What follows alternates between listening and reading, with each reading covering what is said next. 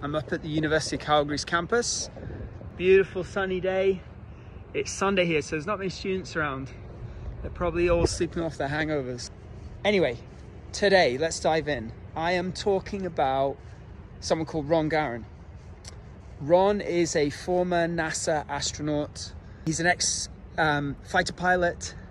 He also was a trainer at the US Air Force's equivalent of Top Gun. He was also previously a military test pilot. He spent 178 days in space on 2 separate trips to the International Space Station.